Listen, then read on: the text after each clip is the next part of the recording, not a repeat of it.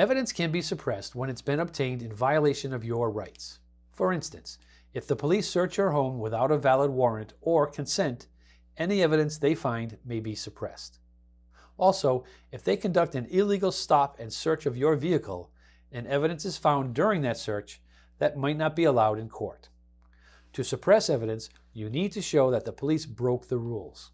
This often means that proving that the search or seizure was unreasonable or that your constitutional rights were violated. If the court agrees with your argument, the evidence won't be used in your trial, which can significantly impact the prosecution's case against you.